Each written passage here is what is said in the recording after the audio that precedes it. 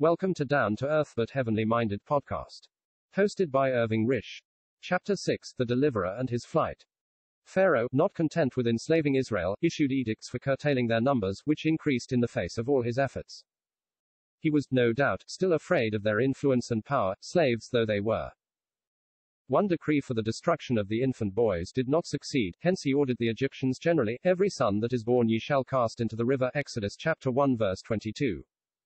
All Egypt was thus committed to the death of the Hebrew boys. The sacred Nile with its crocodiles was to be the grave. As death in these waters was regarded with a religious veneration, see note, it is possible that this decree may have been popular, or, at all events, it was not unpopular.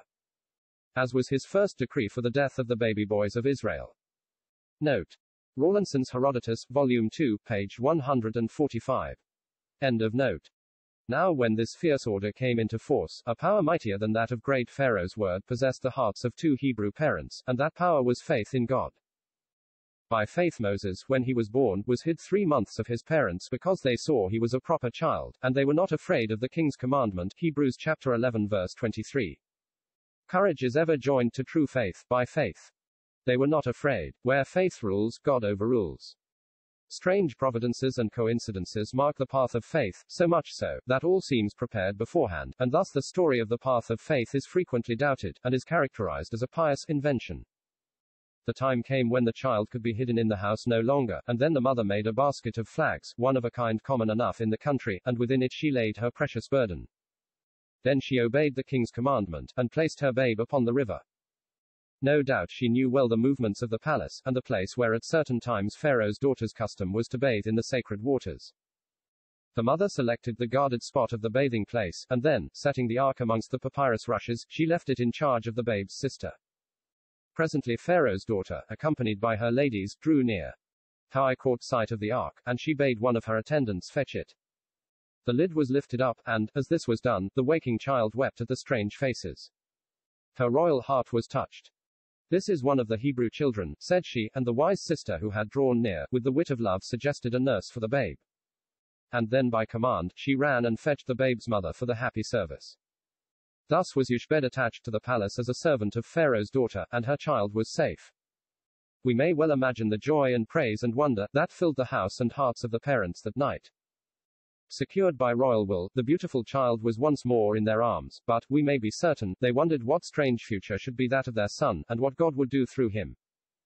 In due time the mother yielded up the child to Pharaoh's daughter, and she called him Moses, that is, drawn out, because, said she, I drew him out of the water. See note. Moses is a name of Egyptian origin, and one apparently coined on the occasion, but little did the Egyptian lady comprehend the deep meaning of her own words. That drawn out was to draw out of Egypt the people committed to death. Thus, even in his name, Moses was a type of Jesus, God's deliverer from death. He went down into death, and by his death draws God's people out of the doom of this world. Note. The name in Egyptian ought to bear the sense drawn out, brought forth. The Egyptian for MSU corresponds in form to the Hebrew. The first syllable occurs in many names of the 18th dynasty. And is always described by Manetho, or his Greek translators, by Mos. Thus we find Amosis and Tothmoses. See Speaker's Commentary, Volume IPT 1 pp. 482-483, Essay on Egyptian Words in the Pentateuch, by Canon Cook. End of note. From boyhood to manhood Moses had his home in the royal palace of the very greatest of ancient kings. Every advantage of training and position was his. He was educated, as was royalty, in the mysteries of the religion and in the wisdom of the Egyptians. Acts chapter 7 verse 22. He saw how Pharaoh ruled in peace and in war, he learned to obey and to command, and was versed in letters and excelled in strength. Though very little is said respecting the time during which Moses dwelt in the palace, sufficient is recorded to allow us to picture the manner of his life. As adopted by royalty, he would wear the distinguishing robes of princes and the peculiar headdress. The use of the bow and the handling of the war chariot were important elements in the education of Egyptian princes. The accompanying picture of a son of Ramesses the Great in his war chariot with his charioteer, who in all probability was a noble, gives us a portrait of one of the royal sons with whom Moses companied. So that we may very well imagine Moses as a young man in similar circumstances.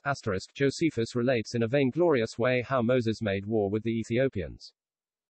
On, or the city of the sun, Heliopolis, where in earlier days resided Potiphar, the prince, priest of the sun, and the father of Joseph's wife, was the great seat of learning in Egypt, and the place of its first college.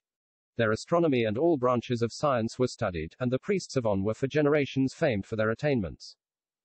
The city stood on the eastern bank of the Nile, not far from Pithom and Ramesses, and there it is probable Moses became learned in all the wisdom of the Egyptians. On, as its name implies, was devoted to the sun, and hence its worship. The home life of the ancient Egyptians was colored by religious observances.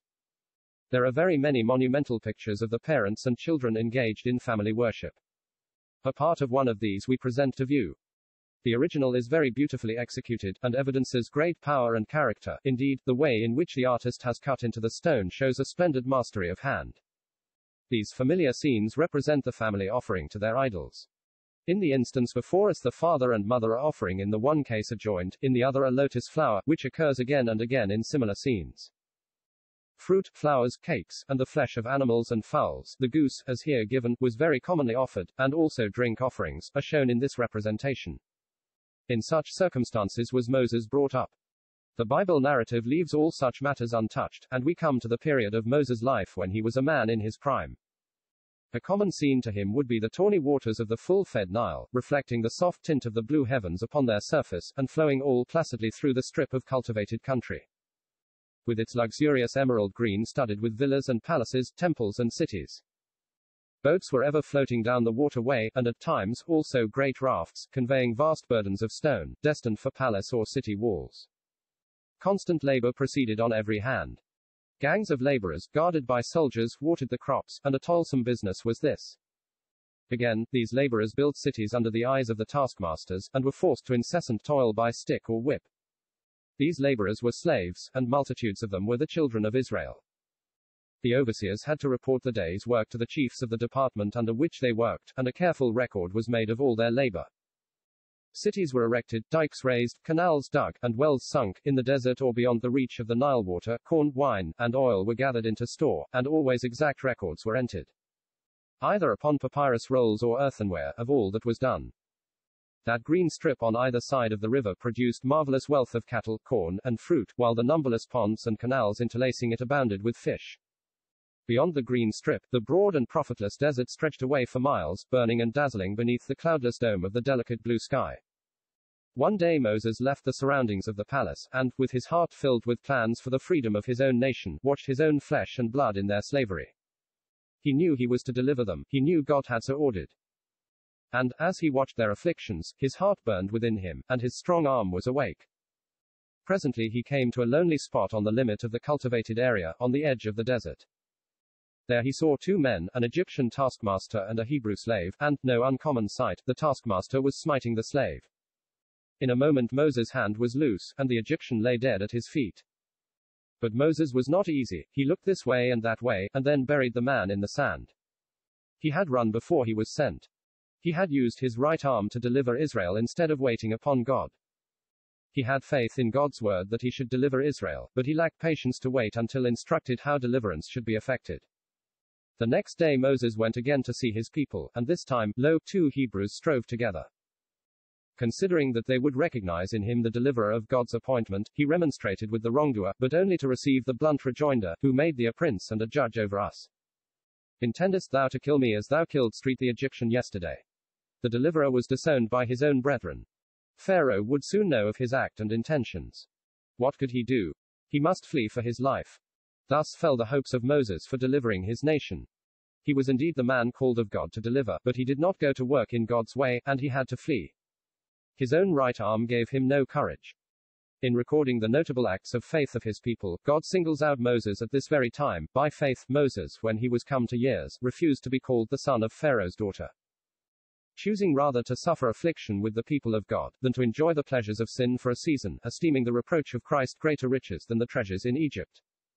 For he had respect unto the recompense of the reward. Hebrews chapter 11 verses 24 to 26.